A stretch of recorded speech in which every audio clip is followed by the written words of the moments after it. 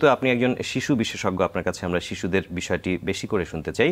কিভাবে আসলে শিশুদেরকে প্রোটেক্ট করতে হয় বা প্রতিরোধ করতে হয়, বা তাদেরকে কিভাবে নিয়মকানুন মানতে হয়, তাদের অভিভাবকদের জন্য সেই পদ্ধতিগুলো যদি বলেন, ভাইরাল আক্রমণ কিভাবে প্রতিরোধ করা হচ্ছে? এটাই সবচেয়ে দুষ্কর ব্যাপার, খুবই কঠিন ব্যাপার। কারণ আমি দুষ্কর বলবো না, আমি বলবো যে কঠিন ব্যাপার।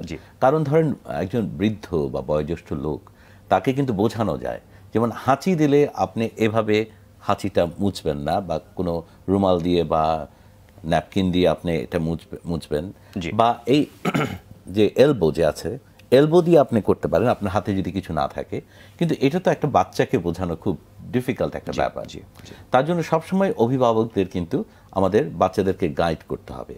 আর আরেকটা জিনিস হলো যে আমাদের যারা হাঁচি কাশি দিচ্ছে যেসব বাচ্চারা, তাদেরকে দরকার পড়লে আমরা কিছুদিন স্কুলে দেব না, যাতে অন্য বাচ্চাদের আক্রান্ত করতে না পারে। তারপর খাবার, যেমন আপনার এটা আপনি তো জানেন যে করোনা ভাইরাস যেটা আছে বা যে কোনো ভাইরাস এই ধরনের জুনোটিক ডিজিজ। জুনোটিক মানে হলো যে অ্যানিম্যাল থেকে অ্যানিম্যালে হয়, অ্যানিম্যাল থেকে মানুষে হয়। তো এটা হলো যেমন আমাদের একসময় এসেছিল যে আগে যেমন সার্স ভাইরাস, তাই না, যেটা সিভিয়ার অ্যাকিউট রেসপিরেটরি সিনড্রোম, যেটা সিভেট বিড়াল থেকে হতো। আর আরেক সময় এসেছিল সারা পৃথিবীতে মার্স ভাইরাস, যেটা মিডল ইস্ট রেসপিরেটরি সিনড্রোম বলতো।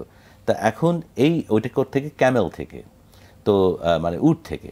তো এখন এই ধরনের আমরা করোনা ভাইরাসের উৎস কিন্তু এখন আমরা খুঁজে পাইনি। তবে সন্দেহ করা হচ্ছে যে বাদুড় হয়তো একটা পসিবল উৎস হতে পারে, বাদুড়ের জুনোসিস থেকে আসতে পারে। এখন এই ভাইরাসগুলি থেকে এখন আমাদের যেটা করতে হবে যে খাবার দাবারের মধ্যে মাংস যেগুলি আছে, সেই যে কোনো মাংসই হোক বা যে কোনোই আমরা যেটা খাই সেটা ভালো করে কুক করতে হবে, তারপর আমাদের খেতে হবে। এবং বাচ্চাদেরকে ওরকম ওয়েল কুকড ফুড খেতে দিতে হবে। আমরা আধুনিক যুগে দেখি অনেক বাচ্চাদেরই একটা টেন্ডেন্সি যে আমরা যারা স্টেক খাই তারা half cooked, very little cooked, কাঁচা কাঁচা জিনিস আমরা খাওয়ার প্রতি খুব আগ্রহী। আমার মনে হয় আমাদের এই ব্যাপারে একটুখানি সচেতন হতে হবে, এবং সেটা শুধু শিশুদের ক্ষেত্রে নয়, সকলের ক্ষেত্রে। এবং সাউথ ইস্ট এশিয়াতে যারা বেড়াতে যায় বা বাইরে যারা বেড়াতে যায়, তারা গিয়ে বলবে যে আমাকে একেবারে হালকা লাইট কুকড আপনি স্টেক দেবেন, তখন সেটা অলমোস্ট কাঁচা একটা মাংস তারা কিন্তু খেতে পছন্দ করে। এবং স্টেক কিন্তু তখন এইটার থেকে যে আমাদের যে কোনো সংক্রমণ হতে পারে বিভিন্ন রোগের, সেই বিষয়টি অবশ্যই মাথায় রাখা উচিত। আমরা এই প্রতিরোধের এই গুরুত্বপূর্ণ বিষয়গুলো নিয়ে আবারও শুনবো। অনেক দর্শক আমাদের কাছে প্রশ্ন করে থাকেন, সেরকম কিছু প্রশ্ন আমরা ধারণ করে রেখেছি। আমরা প্রশ্নগুলো শুনবো এবং আপনার মাধ্যমে সেগুলোর উত্তর শুনবো। আমরা ভিডিও কোশ্চেনগুলি দেখব।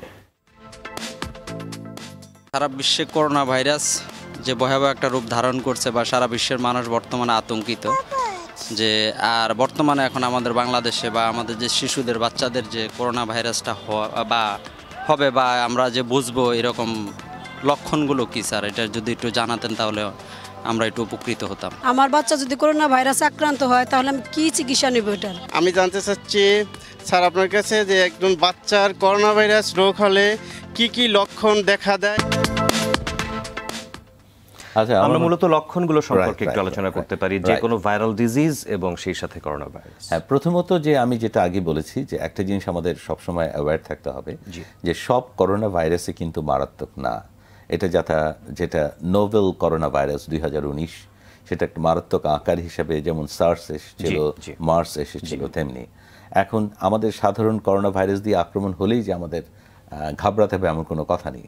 তবে যে নোভেল করোনা ভাইরাস সেটা আমাদের দেশে আসেনি এবং এটা নিয়ে আমাদের ঘাবড়ানোর কোনো কারণ নেই। আমরা যথেষ্ট পরিমাণের আমরা প্রোটেকশন দিচ্ছি, এয়ারপোর্ট, তারপরে বর্ডার, বিভিন্ন জায়গায় আমরা এটা যাতে আমাদের দেশে না ঢুকতে পারে। এখন বাচ্চাদেরকে প্রোটেকশন সাইন সিমটমসের ব্যাপারে যেটা হবে যে আমাদের যদি বাচ্চাদের সাধারণ সাইন সিমটমস নিয়ে করোনা ভাইরাস আমাদের আক্রমণ করতে পারে, সেটা হলো যে আমাদের সর্দি, কাশি, জ্বর, হাঁচি, কাশি, এবং বেশি যদি গুরুত্বপূর্ণ সাইন সিমটমস যেটা হতে পারে সেটা হলো যে আমাদের রেসপিরেটরি ডিস্ট্রেস বা শ্বাসকষ্ট, অ্যাকিউট শ্বাসকষ্ট, আমরা যেটা মেডিকেল ভাষায় বলি অ্যাকিউট রেসপিরেটরি ডিস্ট্রেস। আর আরেকটা হতে পারে এটা আলটিমেটলি আমাদেরকে অন্য অর্গানগুলিকে ধরে ফেলে, কিডনি এবং ইত্যাদি, যখন আমরা আইসিইউ কিংবা এইচডিইউ কিংবা আইসোলেশন ইউনিট থেকে তখন আমরা এটা নেওয়ার চেষ্টা করি। তো সেই ধরনের সম্ভাবনা খুব কম, কারণ আমাদের দেশে এখনো করোনা ভাইরাস আসেনি। আমাদের যেটা করতে হবে যে সাধারণ জ্বর সর্দি কাশি থেকে যাদের বাচ্চাদেরকে মুক্ত রাখা যায় সে ব্যাপারে আমাদের সচেতন হতে হবে। আমরা যেমন মেলাতে যাই কিংবা বাণিজ্য মেলায় যাই কিংবা আমরা কোনো একটা মার্কেটে যাই, সেখানে আমাদের বাচ্চাদেরকে প্রোটেকশন দিতে হবে যে সেখানে অনেক ক্রাউডের মধ্যে, অনেক লোকজনের মধ্যে যাতে বাচ্চারা খুব বেশি না যায়, এবং গেলেও যাতে তারা প্রোটেকশনটা দেওয়া শেখে। প্রোটেকশনটা তাদেরকে সবসময় আমাদের টিস্যু কিংবা এই ধরনের, আমাদের এখন টিস্যু ইউজ খুব বেশি আমরা করি, সেটা দিয়ে বাচ্চাদেরকে সবসময় আমরা প্রোটেকশনের মধ্যে রাখবো। হাত ধোবো সবসময়, হাত ধোয়াটা সাবান দিয়ে একটা ইম্পর্টেন্ট, পরিষ্কার পরিচ্ছন্নতাটা খুব বেশি গুরুত্বপূর্ণ, এবং সাবান বা স্যানিটাইজার দিয়ে সবসময় হাত পরিষ্কার রাখা আমাদের করতে হবে। এই জিনিসটা খুব দরকার।